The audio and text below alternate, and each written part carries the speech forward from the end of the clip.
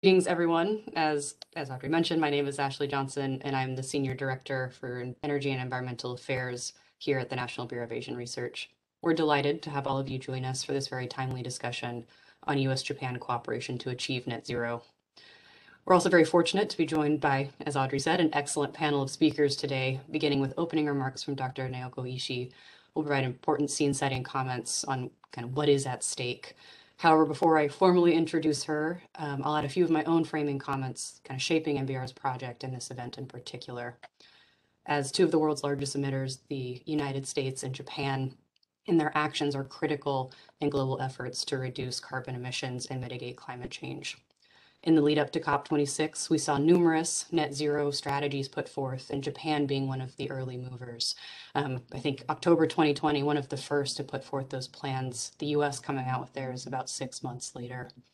Achieving net zero in both economies will be an immense challenge, given the deeply entrenched nature of the high emitting sectors in our economies. Yet the long partnership between Japan and the US and our shared values for regional engagement present numerous opportunities for us to collaborate on energy and environmental security in the Indo-Pacific.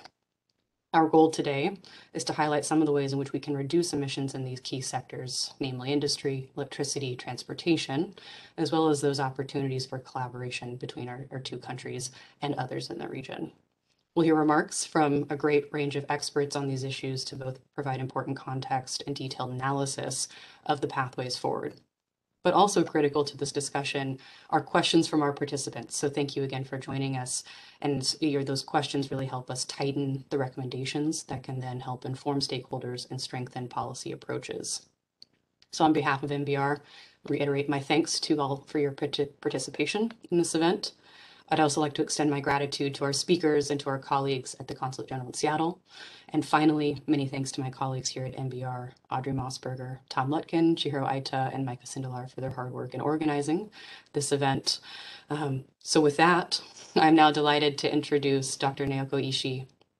Ishii-san is a professor at the University of Tokyo, as well as the Executive Vice President and Inaugural Director of the Center for Global Commons. She has a very distinguished career with senior leadership positions at the Global Environment Facility, Ministry of Finance Japan, as well as experience at the IMF and World Bank.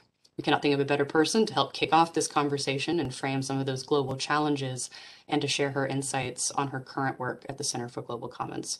So with that, Dr. Ishii, I will turn it to you. Thank you so much for the invitation. Really excited to be here with you. I would like to do 3 things in the next 10 minutes, which is allocated to me. What are the 3 things? As Ashley already told us that what is at stake, we are talking about why we need a net zero. So that's the first thing. The second thing is that I want to touch upon very briefly what exactly that my Center for Global Commons is doing, just not for my self-promotion, but for the sake of the discussion and what are the useful output from the center for today's conversation. The last thing is about US-Japan collaboration. And on this one, as also already mentioned by organizer, that I want to touch upon the importance of the US-Japan collaboration in actually that in Indo-Pacific, particularly East Asia, Southeast Asia. So that these are 3 things I want to do for next 10 minutes. So let's get it started. So the next slide, please. Yeah, next one. Thank you. So that what is the stake at our hands? We were that in global environmental crisis, and we are approaching the so-called tipping points beyond which the stability and the resilience of the Earth system, which is critical for the as a foundation of our humanity, the human civilization, is lost irreversibly. So it's extremely important for us to understand where we are in terms of our relationship with the Earth system. That we were told by scientists that we have left the Holocene, which is a very stable and then mild temperature period, and we enter the Anthropocene, where that we human have altered the function of the Earth system, and that unless we try to stop that this downward spiral, we would be in a very difficult situation in the coming the decades and the year and the century. So that that suggests us the fundamental change in our relationship between the Earth system and the human economic system needs to be needs to take place. And what are the kind of things we need to change? That we need to change our key economic system, like energy system. Of course, that's what we try we address today. But also the food system. That how to change our very linear consumption production system to much more circular economy, and also how to change our city system. So these are maybe 4 economic system to be transformed in order for us to continue to stay within the kind of Earth limits, or within the tipping points, or the people call it the planetary boundaries. So let's take a few slides. Next slide, please. So this is actually the one major output from the Earth system scientists led by Johan Rockström, that they identified 9 important subsystems, the sub-Earth system, which actually keep us in a safe and operating space. And they try to measure where we are in terms of their tipping points and our current status.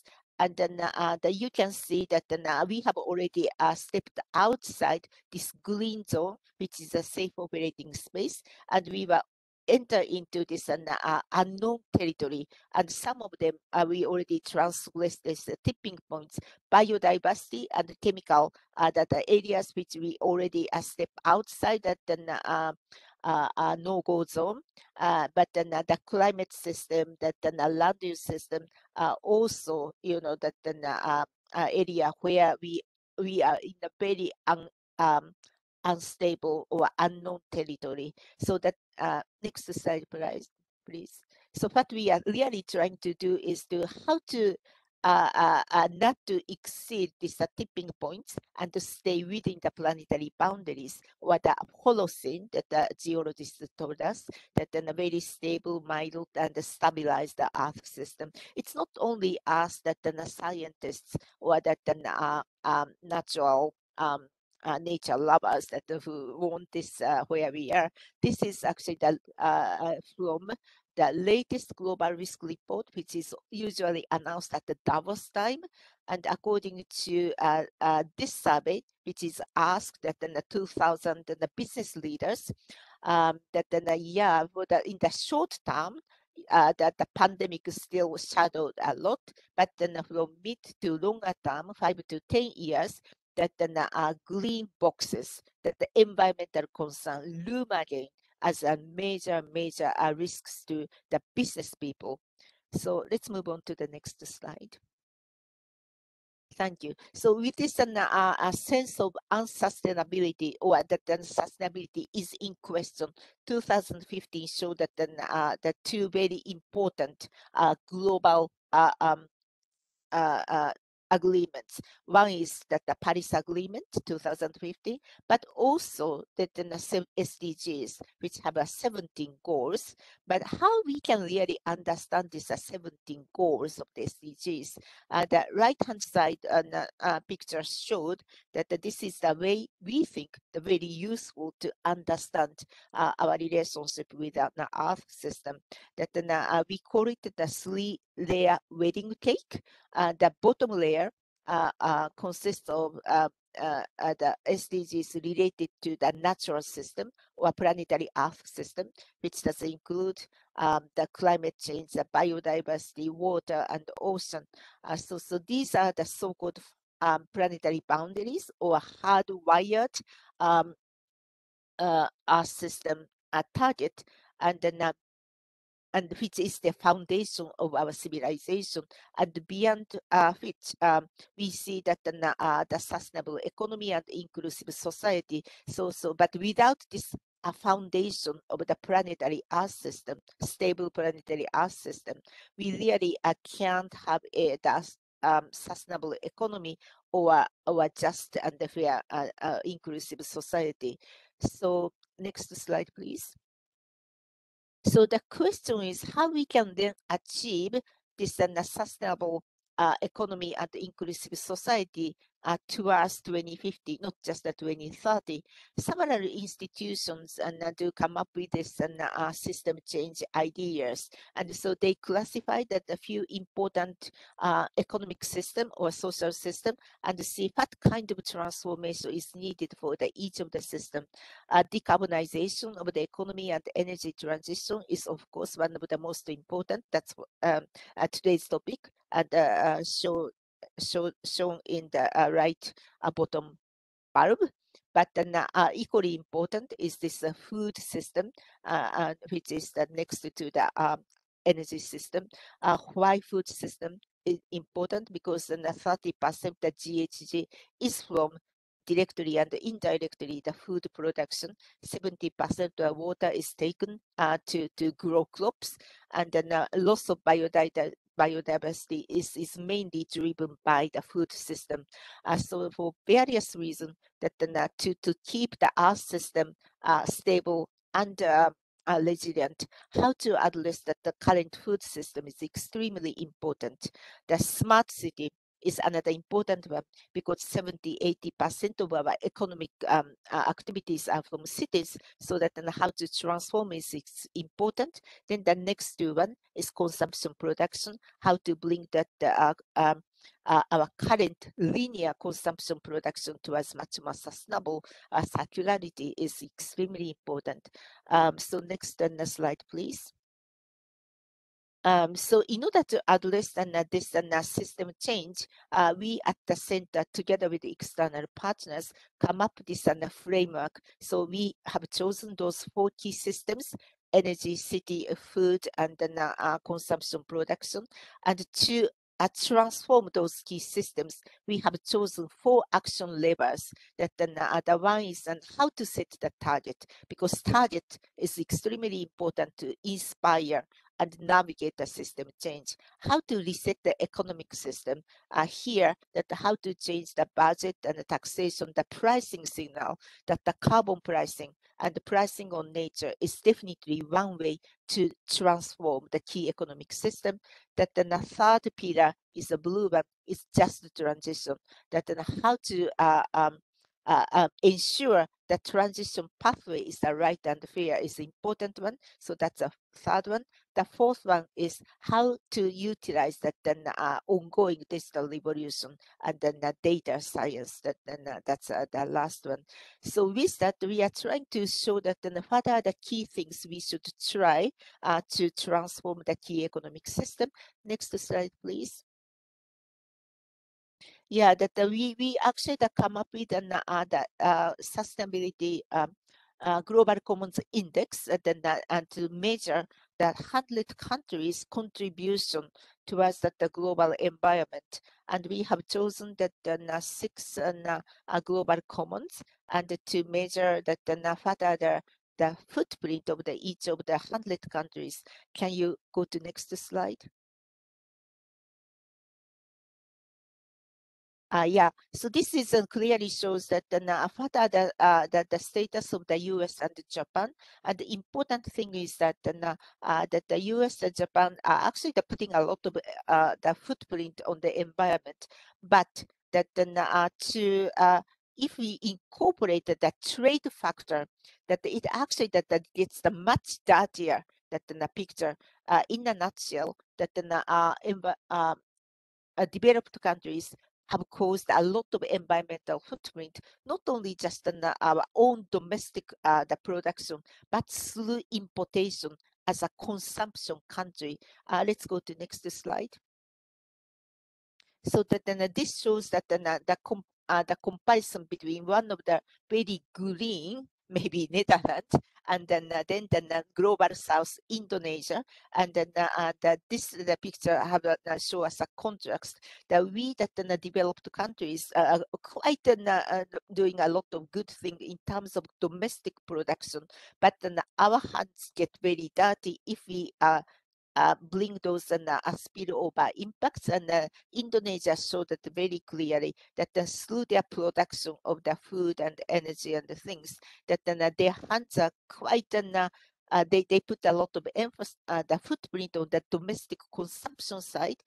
production side, even if the trade number is factor is less and the stressful, so that in order for us to address as a global citizen this global environmental footprint, how to address this global South issue as a trading partner, well, actually that through value chain is extremely important. I understand that my time has already elapsed, so let's just go to the maybe last one or two slides. Yeah, and this is actually one thing that I want to introduce as a one way to collaborate US Japan. That is actually that how to help that the Southeast Asia's that energy transition. We all know that the Southeast Asia still at the development stage rely on a lot of coal-fired power plants. And then at the Glasgow, there was a very important outcome announced by ADB, but joined by US government and US and the Japanese government, a few the European government, but also importantly commercial banks and philanthropy. If you just go to next slide. Next slide. Yeah, this is actually the clearly show that in order for, let's say, the Indonesia to get out of the coal-fired power plant, we need a blended finance type of facility to help that Indonesia's early retirement of coal-fired power plant and help to also accelerate the renewable energy to fill that gap. And we, the ADB has announced that kind of facility joined by those bilateral government and the commercial banks and business, and to create this blended finance facility. And I firmly believe the climate change war is either lost or won in Asia. And in order for US Japan to really help that the global net zero target, we need to jointly help this kind of very concrete facility or idea to help East Asian and the Southeast East Asian countries to get out of this reliance on the coal-fired power plant. So let me stop here. My time is already elapsed, and then if there are more opportunities, I do come back and as a Q&A. Thank you. Ishii-san, thank you so much. You've raised a number of really interesting points, and I know your comments on the circular economy at the outset is something that Clare will be speaking maybe a little bit about or can speak about, and I think is definitely worth a few follow-up questions. I know I'm writing some down, so thank you very much, and we'll jump to our panel, and I'm happy to introduce our session moderator, Tom Lutkin. Tom is a project manager here at NBR for Energy and Environmental Affairs. So Tom, take it away. Thank you, Ashley. And thank you again so much, Ishii-san, for those excellent framing remarks. I know I also have a few questions and would love to hear more during the question and answer portion of our roundtable this evening. But first, I am very excited to introduce our panelists. Dr. Clare Richardson-Barlow of the University of Leeds, Ms. Mika OHBAYASHI of the Renewable Energy Institute, and Dr. Mikiko KAINUMA of the National Institute for Environmental Studies. You can read more about each of these exceptional speakers in the agenda materials, which can be found on the event page in your invitation materials. So in the interest of time, I will only briefly introduce our first speaker before we get things rolling. Dr. Clare Richardson-Barlow, whose wide-ranging academic interests include industrial decarbonization and questions of political economy, will actually kick us off by talking through some of the implications of a net zero economy for the industrial sector and reaching a true carbon neutral future in the next few decades and how that can be achieved through industry. And Clare, I will pass the floor over to you. Please let me know if you can't hear me or there's any technical issues. Thank you so much for having me. I have to start, of course, by saying I feel lucky to follow that opening because it really sets the scene for me quite well. So we're sort of established we're operating in this space globally of extreme environmental and energy pressure. And I think the United States and Japan offer some really important lessons learned for not just what's happening individually in these countries, but also what we could see more of, and then the collaboration that the two are taking part in. So I'll really just focus on industry, but I look forward to the conversation with everyone else and also your questions. I think it's important to start with, while we're experiencing these environmental and energy pressures, and we're seeing a focus on alternative energy development and diversification of energy resources for electricity generation, governments are still grappling with the twin challenges of economic development and environmental degradation within their own borders. And that's where industry really becomes particularly important in its role that it plays in this transition. This is in part because solutions to these dual challenges must include both short and long-term solutions to both the US and Japan, as well as others, heaviest emitting industries, which tend to be those heavy industry sectors like steel, cement, and then manufacturing as well. These heavy industries remain some of the most important frontiers for decarbonization in the energy transition, as they're traditionally the hardest to abate sectors, due in part because of the energy intensive nature of producing materials such as cement, iron, and steel, but also demand for these products domestically and internationally. The opening sort of touched upon some of the trade implications that come with our emissions globally, and cement, iron, and steel are not immune to those impacts. But then there's also demand for these products domestically. And then finally, the lifetime of industrial facilities and the time that it takes to update this infrastructure, as well as the cost associated with updating these heavy industries.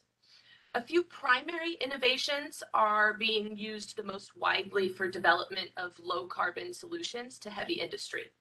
These focus around issues like circumventing emissions via increased renewable electricity, reducing emissions via the combination of fossil fuels and carbon capture, utilization, and storage, and also improving the management and utilization of industrial byproducts across several industrial activities. And that's where some of those issues of circularity and improving not just our approach to economics and the products that we're making, but also how we're reusing those products and what sort of products are going back into the industries that are producing them in the first place.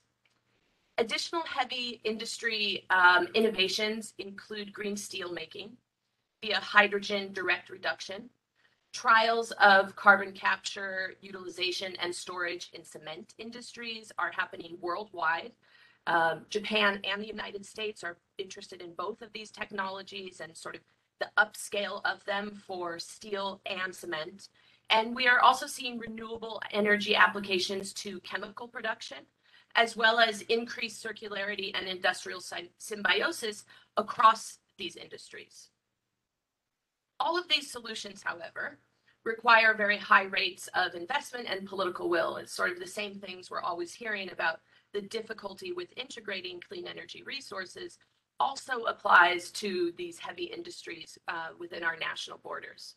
And because many of these industries are in the early stages of development or deployment, they rely on additional research and development for widespread utilization. For the US and Japan specifically, their role in global industrial decarbonization is as important as their roles in global climate change abatement, in part because of the mitigation scenarios that we have seen mapped out and modeled that are relevant to heavy industries in both of these countries. For example, according to mitigation scenarios for the steel industry conducted by the Japan Iron and Steel Federation, hydrogen reduction, CCS, and CCUS are included in the most optimistic scenarios by the steel industry for industrial decarbonization. However, as I mentioned, those technologies are not necessarily deployed at a really high level yet. There are a number of factors that are also preventing their utilization at the level that we would really like to see. And that brings me to sort of a place to maybe end, but also that touches upon some of the comments that were made in the opening. And that's that industrial decarbonization isn't just about tech. it's also about the economic and policy support that goes along with enabling that technology. So while we have these three really great technologies that would be applicable to steel worldwide, we also have to have the domestic policies that are facilitating their utilization. And one way one area that needs to be done in both Japan, the United States, across emerging markets, and also in Europe, where I'm currently based, is reducing industrial electricity prices. We have seen from research that reductions in industrial electricity prices have positive potential impacts on carbon emissions. The steel options I've mentioned, those three technologies, are very electro-intensive, particularly when you start incorporating scrap, recycling, and hydrogen DRI. Therefore, reducing prices can socialize the cost of renewable energy policies and network maintenance. There's a number of other areas as well, but I'll just stop there in the interest of brevity. Thanks so much. I look forward to talking about it more. Thank you so much, Claire. And I am also eager to delve into some of those details, maybe in the Q&A. And I think that you've also done an excellent job of setting up our next speaker by mentioning this idea about the important interplay between the electricity sector and the industrial sector. So I'd like to now turn to Ms. Mika OHBAYASHI, who will outline some of the considerations of a net zero future on the electricity sector and some of the unique challenges which are faced there. So OHBAYASHI-san, over to you. Yeah, good morning, Tom. Thank you for your introduction. I just tried to use some of my slides to explain that about the Japan status and then how we can reach the net zero. So first of all, the US and Japan working together to decarbonize is essential for the whole world to avoid climate crisis. I think that it's a really important collaboration. From a geopolitical point of view, the energy transition to renewables enables countries that have had to rely on fossil fuels from abroad to emerge as a new energy-rich country. Especially the country like Japan mostly relies on imported fuel. Japan made its 2050 carbon neutral declaration in October 2020, and as its recent target in April last year, announced a 46% reduction of GHGs in 2030 from 2013 levels. This target now forced Japan to make a fundamental energy transition. Since then, there has not been a day that goes by without seeing the words carbon neutral in newspapers. Then how is the situation? Next slide, please. In the global context of generation mix in last decade, Japan increased renewables from 10% to 20%. The increases in solar and wind, especially solar power, but still fossil dominates about 70% of generation, so that Japan is the 5th largest GHG emitter globally. Next slide, please. And more than half of emissions is from only 130 big facilities. Especially thermal power contributes more than 30% of emissions, and steel factory contributes 12% of the whole emission. Next slide, please. And go back to renewables, last year's figure, 67 gigawatt of PV total installation is very good achievement for the high industrialized country like Japan. It is a good record brought from German types of feed-in tariff, but it also suggests that Japan needs to explore another types of deployment of renewables, such as providing incentives for rooftop solar, but also expanding roof-mounted solar for factories, houses, and warehouses, at the same time expanding commercial-scale solar. At the same time, there is a need for greater flexibility in the transmission network, digitalization at the distribution level, and policies to facilitate this. Onshore wind power has barely increased mainly because Japan's electricity system was a regional monopoly with vertically integrated, making it difficult for small-scale wind companies to connect to the grid, and because of the lack of stability in renewables policy. The introduction of more stringent environmental impact assessment for wind power than for coal-fired power quickly increased the lead time to 8 years. It is only the last year that the direct benefits of feed-in tariffs have begun to be felt and expanded for wind power. Next slide, please. What we are learning now is that we should largely step forward by 2030, otherwise we will not meet the goal by 2050. Japan's 2030 target is reducing 46%, but the energy policy support 46% is not sufficient to achieve that goal. Next slide, please. So I think that we have to accelerate the renewable expansion as much as possible, and then Japan has to phase out coal-fired power by 2030, as well as nuclear, and go for that the renewables, that the diversification of renewable energy sources, and then we can go for 100% of renewables at 2050. Next slide, please. This is a kind of Japan's figure compared to other countries' figure. So you could see that the Japan is a little bit lag behind in the target basis. Next slide, please. And this is one example. For example, at the COP26, that the Prime Minister Kishida made a statement of belief at the Parliament, but it was the same story. They say like Japan will contribute to the Asia decarbonization to explore decarbonize the thermal power plant in the Asia. And then it also says like that Japan will go for the promoting technologies under development, CCS, CCUS, and hydrogen ammonia. And also that Japan says like for 2050, that renewable could be 50 to 60% at most, nuclear 5%, others will be fossil fuel for the rest. And then emission from fossil fuel will be captured and stored in Japan and in other Asian countries. Hydrogen ammonia would be used as mixed fossil fuel burning, and hydrogen will be used for the car industry as well.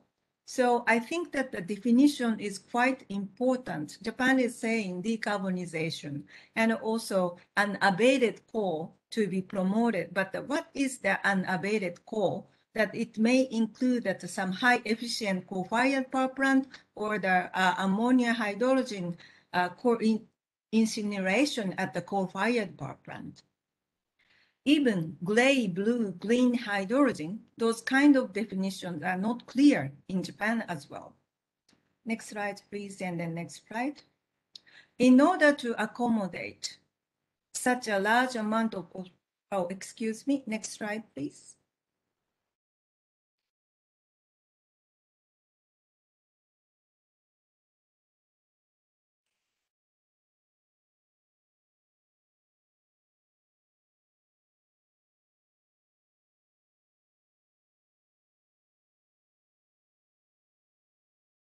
Is it stopped? No, Obayashi-san, we actually have, okay. Okay, great. Okay, so in order to accommodate that such a large scale of renewables, I think that the transmission system has to be strengthened and then could have the flexibility. That it's just a kind of image of Japan that on the top of the European map, that you could see that Japan is the huge, always that the people say Japan is island country, so we cannot integrate more renewables, but Japan is a big island that I have to say. So the integration of renewable grid internally within Japan is quite important, but maybe Japan could have the interconnections with other countries as well. And the next slide, please. And then on the side of renewable technology, Japan is a very high potential of offshore wind. And Japan has enormous potential, and the IEA says Japan has 9 times the potential of its electricity demand. Next slide, please. Next slide, please.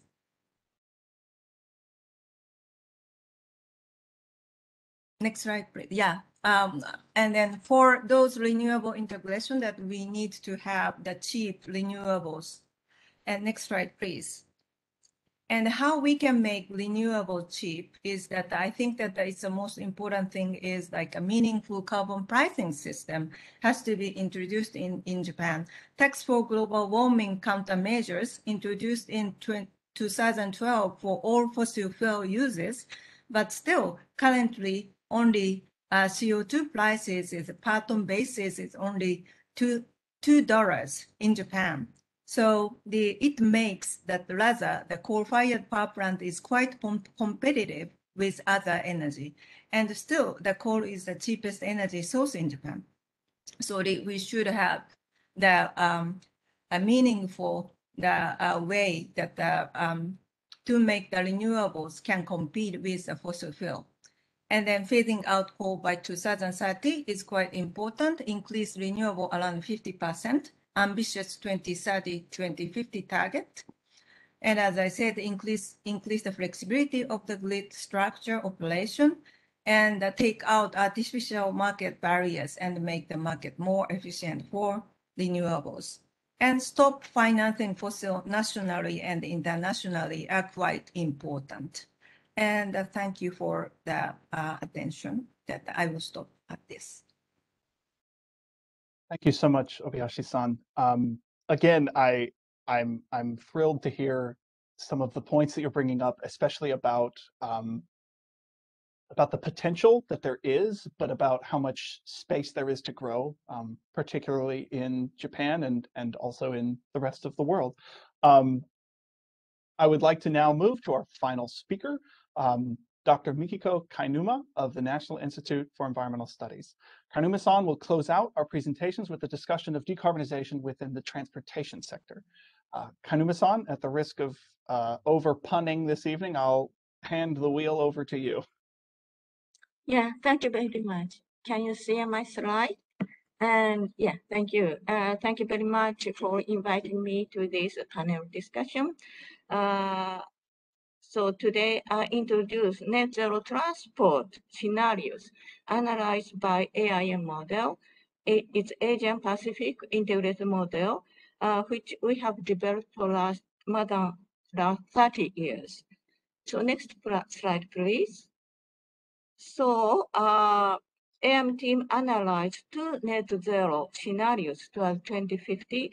One is technology scenario. In technology scenario, net zero emissions are achieved through developing a wide range of low carbon technologies. The other scenario is called technology plus social transformation scenario. In this scenario, in addition to deployment of technologies, the social transformation is assumed. The social transformation reduces the energy service demand with the help of the progress of digitization and circular economy that ISHII-san already explained. And in the transport sector, traffic volumes are expected to be decreased significantly. Technologies will be introduced such as, can you, introduced such as energy efficient technologies, renewable energy and electrification, and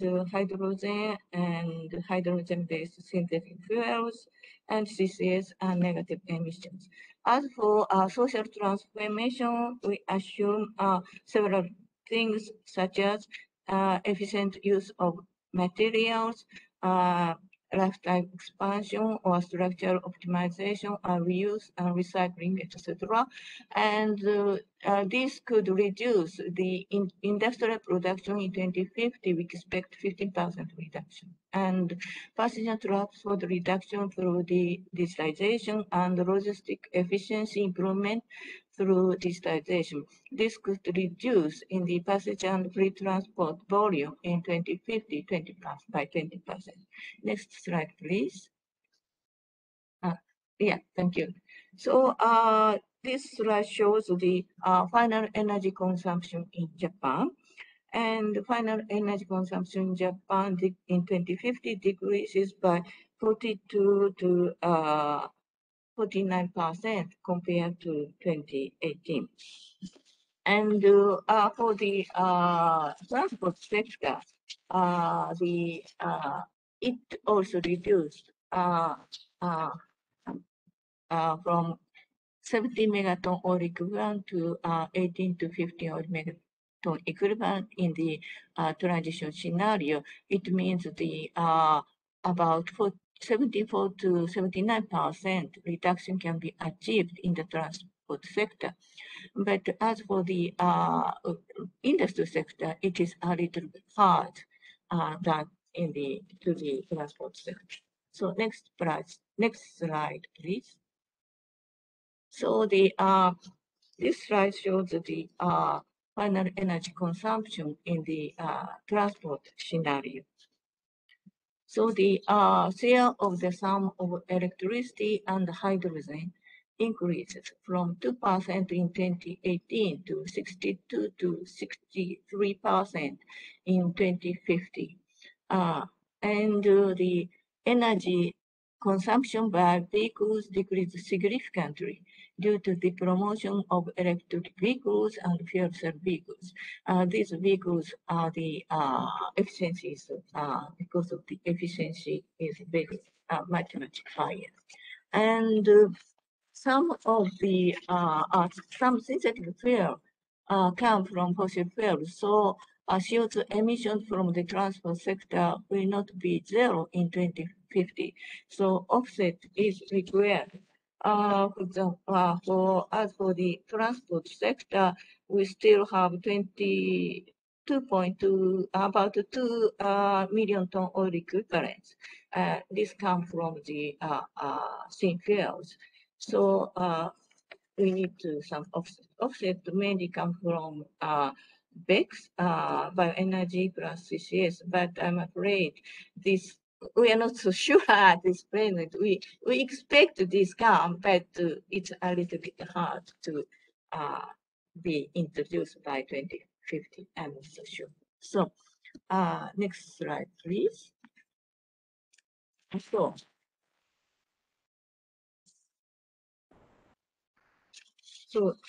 this is the some measures to be introduced in the transport sector, and these are the reduction of energy service demand, come from reduction of traffic volumes by telework and improvement of logistics efficiency through digitization and so on. And recently, the volume traffic was reduced because of the COVID-19, but at the same time, the passenger cars, they move from the public transport to the private transport. So this could be in future after the COVID settled, then could be increase, but we need to continue some policies to reduce such kind of to reduce energy traffic volumes. And also the improvement of energy efficiency is very, very important, and continuous technological development and deployment. This could be done, I think, the collaboration with the US, Japan, US. And the third thing is the expansion of electrification. So remote continuous efforts in line with progress toward zero scenarios of electricity. So PV or FCV could be introduced, and this could reduce the CO2 emissions. And as for the new fuels are used where electrification is difficult, but as I already said, ammonia could be has a little bit problem for the air pollution point of view. So next slide, please. So additional investment for decarbonization in Japan. So we need additional investment, but we can expect this. Now in Japan, import lots of energies, mainly from oil, mainly for oil, mainly on oil and gas. So this oil and gas import could be reduced if we move to the renewable energies in Japan. it's sometimes difficult to introduce hydrogen from Australia and so. But anyway, we assume that we can provide here in this scenario, we can provide renewable energies in Japan. So the additional investment could be the about 10 trillion yen, but for the net import could be reduced. Also the about 10 trillion yen, but the net import, reduction of import could be larger than the additional investment in 2050. So I think it's a good way for Japan to move to the net zero economy.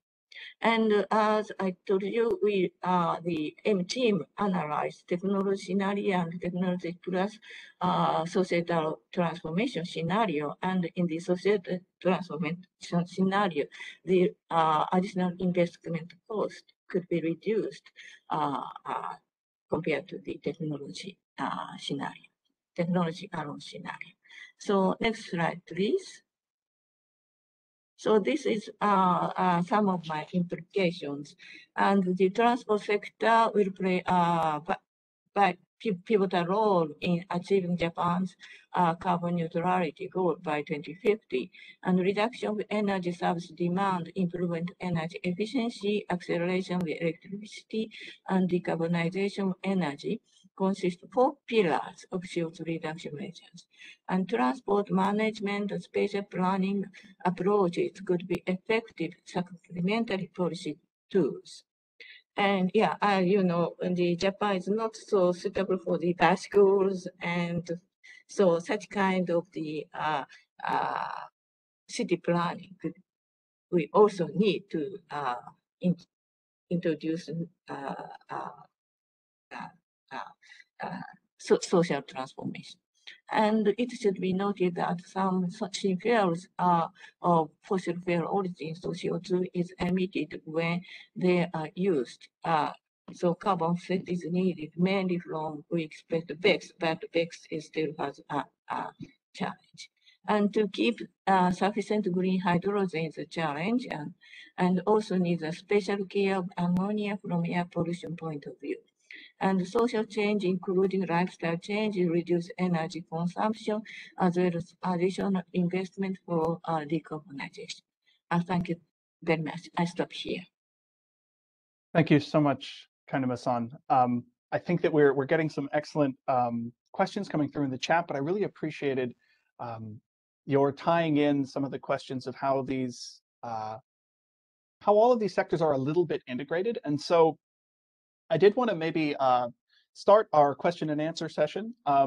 Going back a little bit to one of our earlier speakers, we did have a few comments come through about the issue of nuclear power and baseload power. So I wonder if I might turn maybe to OHBAYASHI-san and possibly to Clare on what is the role for baseload power, and how do you approach some of the questions which are in no more stark realities than in Japan, I think, about questions around nuclear power, but also perhaps questions about other sources of energy that can help supplement the variable renewable energy future. So.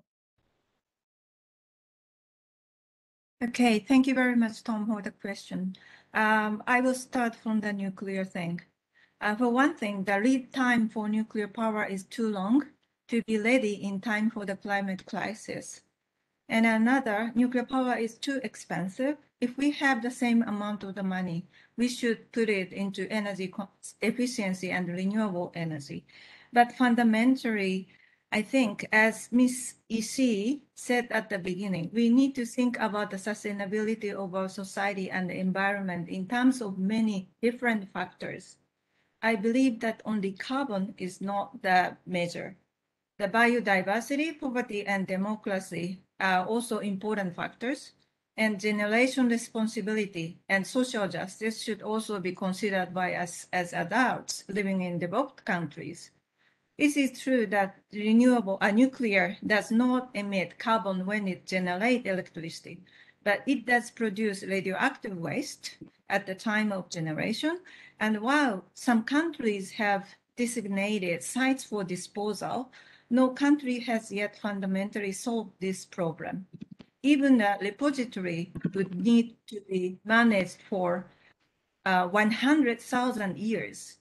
And then when we think 100,000 years ago, the time when Homo sapiens are said to have left Africa and spread around the world, I think that we should not choose such kind of energy. And then that is my point about the nuclear. And the second thing about the baseload energy. So you said that the variable renewables has to be adjusted. And it's true that if we have the 80% of variable energy electricity, but actually that there's no time that the wind and solar stop at the same time, at the same minute or same second. So as I mentioned, that we should have the very strong flexibility in the grid system.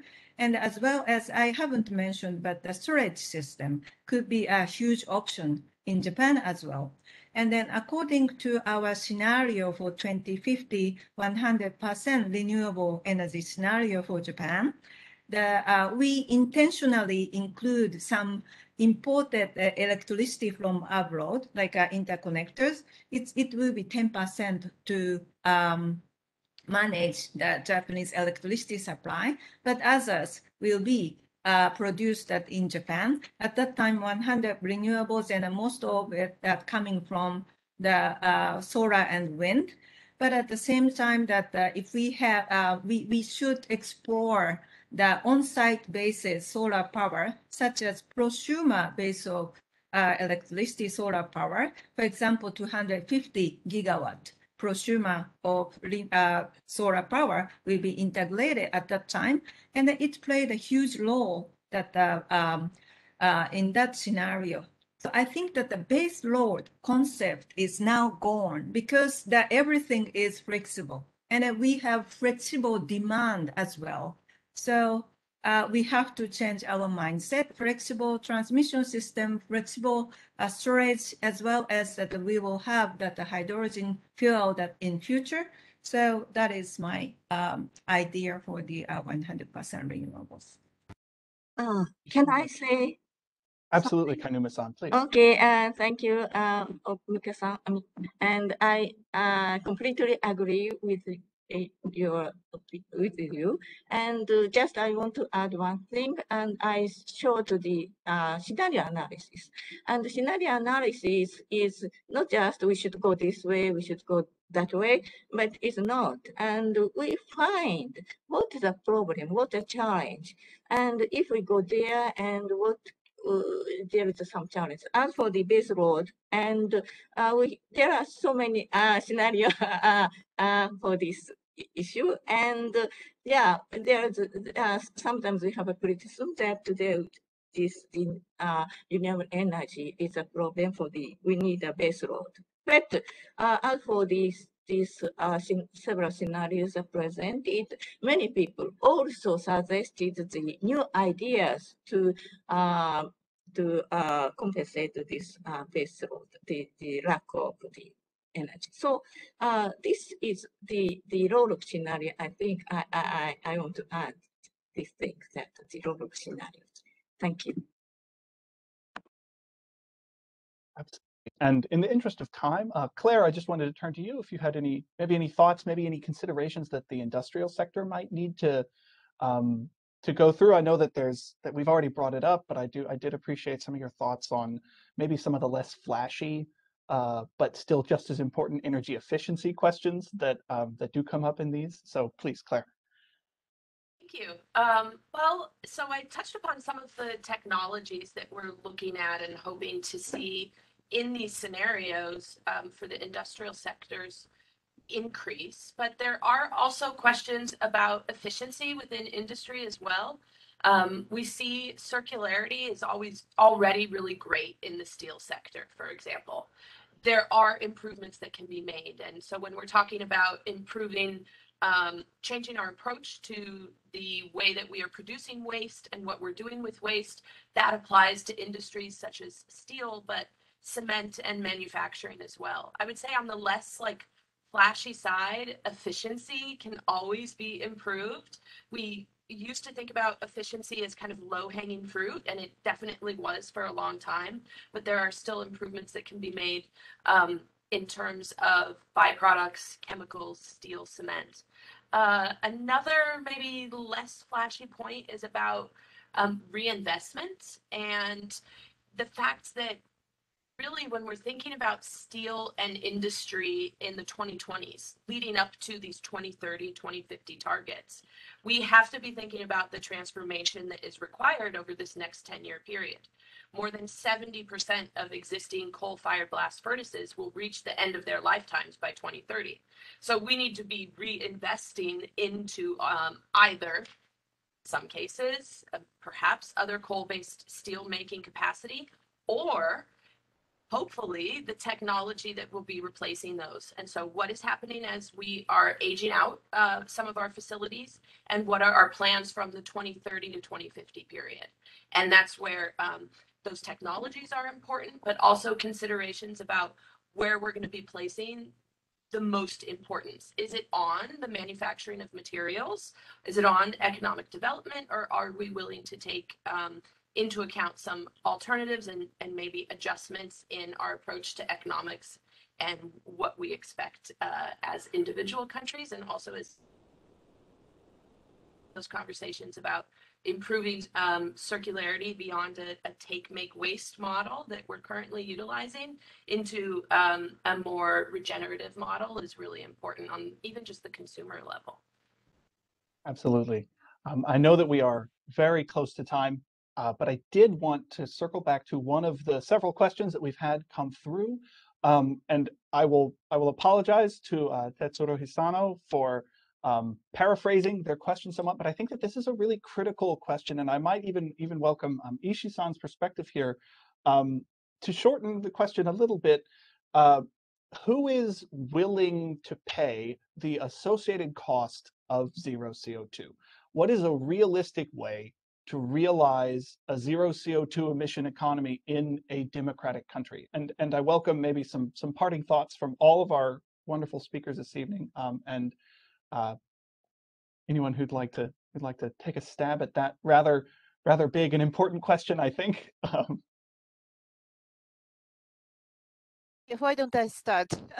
You may remember that I presented the 4x4 matrix, the 4 systems to be transformed, and the 4 action levers or enablers to trigger those transformations. And first 2 is actually the vision, that a clear target to go. Then the second one is how to reset the economic system, which does include policies, the pricing, regulation, and actually the investment. So the combination of a clear target and to actually change the relative price of where the money should go to and where investment should go to, what the finance and should support. The combination of those things are extremely important, and without that, those transformation, fundamental transformation, will not take place. So that who is paying for that? It quite depends on how deep we can go for this and the policy system transformation supported by policy. Today we didn't talk too much about how much money that needs to go and by whom and when, but if we do it right, actually that the cost, it's not just the cost, it's also the opportunity to be very well shared by that just and the fair transition. So that let's open our eyes and not to just think about how much more we need to pay and what kind of benefit we could also enjoy. And we need to really talk to the policy makers and about the need for that policy transformation. So thank you. Well, thank you so much. Any of our other panelists, just very briefly, maybe some thoughts on? Yes, please, KAINUMA-san. Thank you. As for the cost, as I showed the slide, that the cost in the end could be reduced in case of Japan because we import a lot of energy from. And so, but at first, we need to invest. We need money, but later we can compensated. You can have a fruit, but we need a long-term view. So we need to show as for the other researcher, we need to show the long-term view, what is happening and what could be done and what could we can have a fruit in later. Otherwise, we have a lot of risks and we can have a disaster. As Ishii-san pointed out, we have a tipping point will come, and after that, we can't do anything. We can't do anything. Thank you.